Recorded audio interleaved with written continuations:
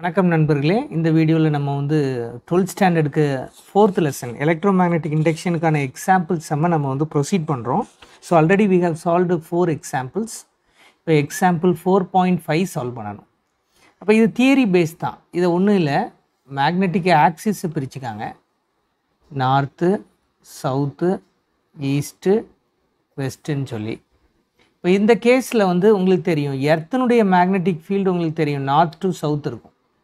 இப்போ இதுதான் அந்த ஒயர், கரண்ட் போகக்கூடிய ஒயர், சரிங்களா? இப்போ இதில் ஒரு கரண்ட் கேரிங் ஒயர் ஈஸ்ட் வெஸ்ட்டாக இருக்குது. அப்போ இந்த பக்கத்தில் இருக்குது, இதுதான் கரண்ட் போகக்கூடிய அந்த ஒயர், கரெக்டுங்களா? இதை வேணால் நான் மீன் பண்ணிக்கிறேன். அப்போ பெர்பெண்டிகுலராக இருக்கிறதுனால இந்த ஒயர் விழும்போது இதில் கண்டிப்பாக ஒரு இன்டியூஸ்ட் இஎம்எஃப் இருக்கும், ரைட்டுங்களா? இஎம்எஃப் இருக்குமா இருக்காதான்னு கேட்டிருக்காங்க. EMF will be. ஒரு கொஸ்டின் முடிஞ்சது.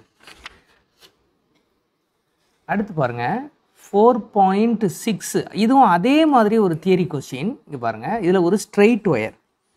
இப்போ நான் இதில் கிளியராக எக்ஸ்பிளைன் பண்ணுறேன். இந்த ஒயரில் ஐங்கிற கரண்ட்டு போகுது. பொதுவாக ஸ்ட்ரெயிட் ஒயரில் நீங்கள் ஃபீல்டு கண்டுபிடிக்கணும்னா உங்கள் பெருவிரலை, ரைட் ஹேண்ட் ரூல் படி உங்கள் பெருவிரலை கரண்ட்டு போகிற பக்கமாக நீங்கள் வைக்கணும். அப்போ இதான் நீங்கள் வைக்கக்கூடிய ரூல். அப்போது நீங்கள் விரலை எப்படி மடக்குவீங்க? இதில் பாருங்கள், இந்த கை உள்ளே போகுது. அப்போ இது இன்வேர்டு, இதான் நமக்கு அதுக்கான சிம்பல். அப்போ ஃபீல்டு இன்வேர்டாக இருக்கிற இடத்துல ஒரு ஸ்கொயர் லூப்பு, இதை நான் ஃபீல்டுன்னு சொல்ல வரேன், சரிங்களா? அப்போ ஃபீல்டு இன்வேர்டாக இருக்கணும்னா இதில் கரண்ட் எப்படி வரணும்? இப்போ இதுக்கு நீங்கள் அந்த ரூலை அப்படியே மாற்றுங்க. எப்படி மாற்றணும்? நீங்கள் இந்த விரலை மடக்கிறது ஃபீல்டு டைரெக்ஷனாக இருக்கணும். லூப்புன்னு வரும்போது ஸ்ட்ரெயிட் ஒயருக்கு கரண்ட் போகிற பக்கமாக நீங்கள் இந்த பெருவிரலை வைக்கணும். அப்போது உங்களுடைய ஃபிங்கர்ஸ் காட்டுறது தான் ஃபீல்டு டைரெக்ஷன். இதில் என்ன ரூல் சொல்கிறீங்களோ இதை அப்படியே மாற்றிக்காங்கன்னு சொல்கிறேன். அப்படின்னா இப்போ இதில் கரண்ட் போகக்கூடிய பக்கமாக உங்கள் ஃபிங்கரை வைங்க, ரைட்டுங்களா? எது? இந்த 4 விரலையும், 4 விரல் திரும்பவும் சொல்கிறேன். அப்போ இதில் கிளாக் வைஸாக வச்சா தான் ஃபீல்டு இங்கே உள்ளே வரும். ஸோ கிளாக் வைஸாக இதில் இன்டியூஸ்ட் கரண்ட் உருவாகும். இதுதான் ரிசல்ட், ரைட்? நெக்ஸ்ட் 4.7 பாருங்கள். இதில் சிம்பிள் பேசிக் ஃபார்முலா. இன்டியூஸ் இஎம்எஃப் எப்போதுமே ஃப்ளக்ஸ் சேஞ்ச் ஆனால் கிடைக்கும் இல்லையா? டேர்ன்ஸ் ஆப்ஷனல், இதான் நமக்கு ஃபார்முலா.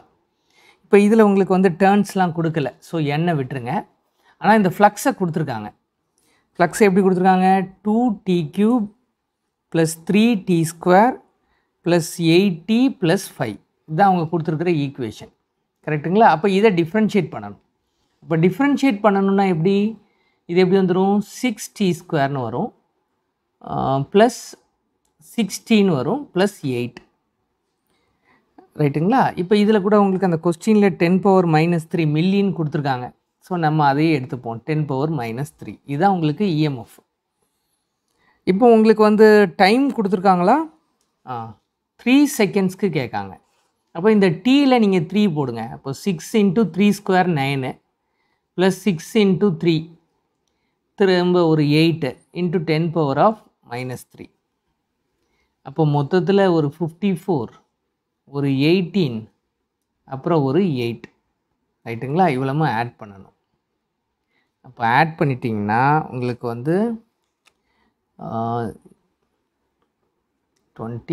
80 கிட்ட வருது. 60 + 20 80. 80 × 10⁻³ வோல்ட் அல்லது 80 மில்லி வோல்ட்டுன்னு சொல்லணும், ரைட்?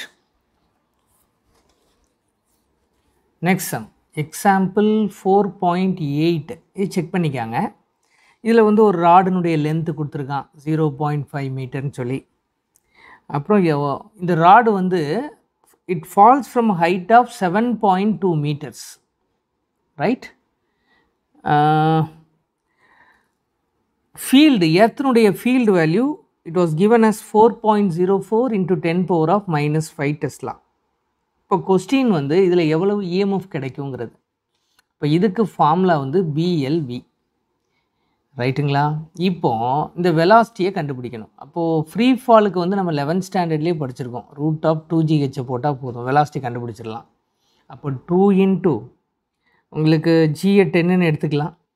10 × ஹைட் ஒரு 7.2. அப்போ உங்களுக்கு இது ஒரு 4, 14 வரும், 144ன்னு வந்துடுது. அப்போ 12, ரைட்டுங்களா? வெலாசிட்டி கண்டுபிடிச்சிட்டோம். இப்போ இதில் அப்படியே சப்ஸ்டியூட் பண்ணுங்கள். 4.04 into 10 power of minus 5 into V போட்டேன்னா L வந்து ஒரு 0.5 அதை 1/2ன்னு போட்டுக்கிட்டேன். V வந்து ஒரு 12. இதை அப்படியே கேன்சல் பண்ணிடுங்க. 2.02. அப்போ 24.24 வோல்ட். இதுதான் ஆன்சர். இது போக உங்களுக்கு பவர்ஸ் எதுவும் வருதான்னா எஸ், இந்த பியில் ஒரு 10 power minus 5 வருது இல்லையா, அதையும் நீங்கள் எடுத்துக்கணும். சாரி, அதை ஆட் பண்ணிக்காங்க, இந்த 10 power minus 5. அவ்வளோ.